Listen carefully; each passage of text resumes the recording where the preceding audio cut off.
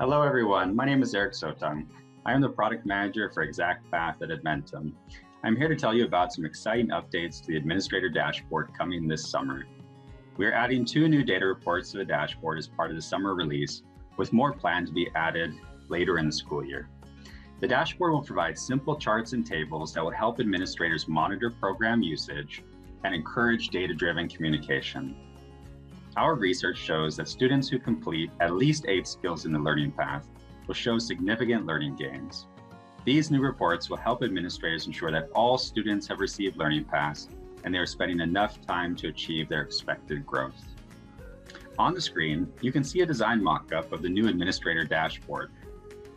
As I scroll, on the left side is the new report that shows how many students have received learning paths for each subject. Depending on your account setup, Learning Path is generated by a student completing their Admentum diagnostic by importing assessment data from NWA or Renaissance, or by an educator manually generating an on-grade level learning path.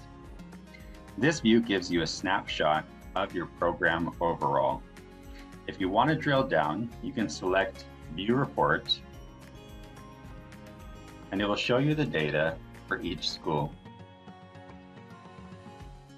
In the future, we're also going to provide the ability to drill down by grade level, by class, and also to be able to see this information at the student level.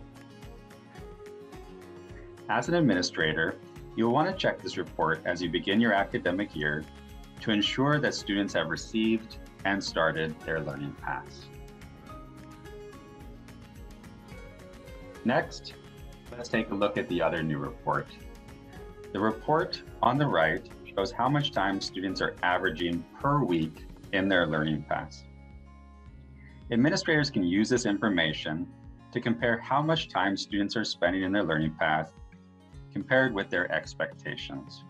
For example, to achieve a year's worth of skill growth, we recommend that a student spend at least 40 minutes per week in their learning path. From this visual, they can easily see how many of their students are meeting that goal. Again, like the other report, an administrator can drill into the data to see how much time is being spent by each of their schools. Additional drill down into grade, class, and students will also be released in the fall.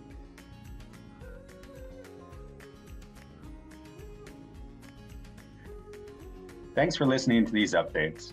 We look forward to updating you again soon with additional dashboard features and reports.